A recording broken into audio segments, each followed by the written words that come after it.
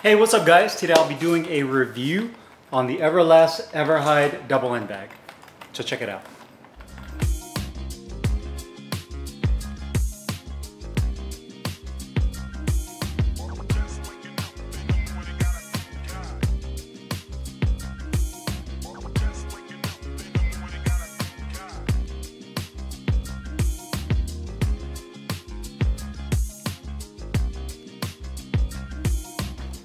Hey guys, Carlo here, and today I'm doing a review on the Everlast Everhide double end bag. This retails for $34.95 from Everlast. It's made in China and it utilizes this synthetic Everhide material, which is basically a synthetic vinyl or polyurethane. It is 8 inches in diameter around the fat part of the bag, as well as 18 inches in length, so 18 inches from the top to this bottom ring. The very top of the bag has a zippered opening where the actual bladder goes into. So you can zip it closed. If you need to replace the bladder, you also have this Velcro strap, which kind of keeps everything nice and tight with the metal rivets to the metal loop at the very top, or the metal ring. At the very bottom is pretty much identical. You have the metal ring, the rivets, as well as the Velcro strap. Now this is probably the best feature of this bag, at least compared to a lot of other double end bags I've reviewed. They actually hid the inflation port at the very bottom. So I'll give credit to Everlast for doing that, because now it's hidden, and unlike some other double end bags, it's not stuck right here on the surface of the bag, right where you punch it. So you don't have to worry about hitting that insertion port and end up blowing up the bladder prematurely. It's nice that that insertion port is at the very bottom. Now the problem with this bag, although the location is perfect, is I noticed that this bag tends to lose air quicker than some of the other double end bags. Like within 2 or 3 days, I noticed that the bag gets pretty soft, so I have to reinflate it. And that might just be the quality of the actual bladder on the inside itself that's causing the leakage that I've had. So I have to reinflate it every couple days to get it nice and solid. The bag itself, that Everhide material, looks kind of like a fake carbon fiber, just like they use in some of their other products with the satin finish. You have the Everlast logo on 2 panels opposite of each other, as well as this welted seam look. You have the tag here at the bottom. It shows that it's made in China and has like a little serial number. And that's pretty much it. Quality wise, definitely is lacking in this bag. One thing about it is just the stitching is pretty much terrible. You can see throughout the bag, just there's so many areas where the stitching is done very poorly, where it's frayed, coming apart. I mean, you can see it just this huge stitching that's popping out right there. So to me, it's like there's a huge quality control issue with this. If you're Everlast and you're sending these products out, I would assume that you have some kind of QC procedure, you know. And if I'm that person that's looking at this, there's no way that I'm going to be sending this out or I'm putting this up for sale.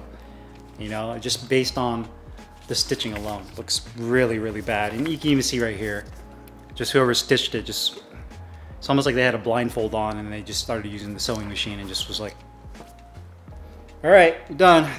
On to the next bag. So, you know, I think that's the biggest issue, is the stitching and kind of the premature leakage of the bladder inside. Other than that, I mean, the bag size is perfect. I do like the 8-inch diameter.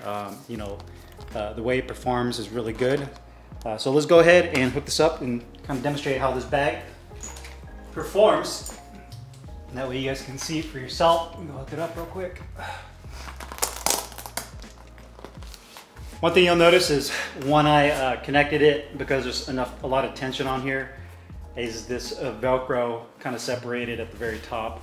Not a huge deal, but just something I noticed. So you'll notice that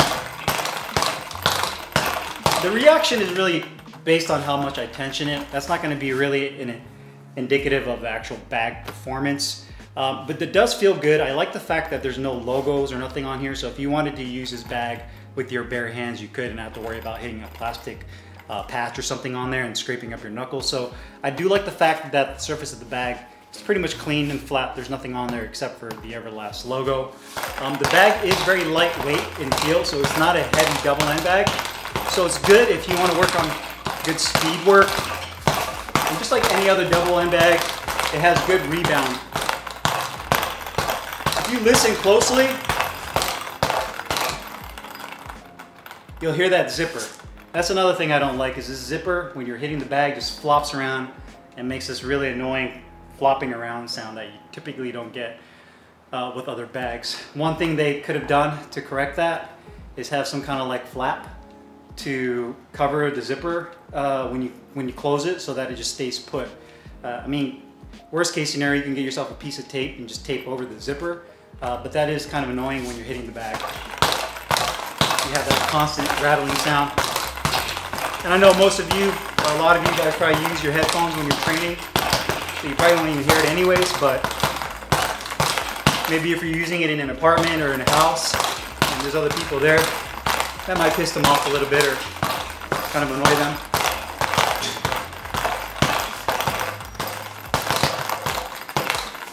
So from actual like rebound perspective, it performs really well. It feels really lightweight. I do like the way it feels to the touch of my hands. I just say that the biggest issue I have with this bag is going to be the quality, the longevity, the bladder deflating within like a day or two, and just the overall stitching. You know, I don't really foresee this bag lasting more than a couple of weeks, if that, if I consistently use this thing every day. If you had this in an actual boxing gym, this thing will probably last a couple of days, maybe a week, if that, just depending on how many people are using it and how many rounds, how much time is being spent. Because, you know, compared to like the ringside bag or even the Reyes, which is like a completely different world in terms of quality, this is just not, to me, not built to last, especially for something that's going to be used by a lot of boxers or people that are training in boxing. To me, it's not just durable enough for that. And especially at the price point of $35, in my opinion, there's a lot other better double end bags out there for that price, or if not, maybe a little bit more. I mean, if you're gonna spend 35 bucks, you can spend 40 or 50, get yourself a really nice all leather ringside or title bag, spend a little bit more and get yourself a really nice Reyes bag, which is my favorite. So, you know, just not worth the cost. The quality is definitely not there. It would be nice that, you know, Everlast eventually fixes these things, and, you know, even if they change manufacturing and just get something that's more solid, you know, manufacture in Pakistan, or just have better quality control.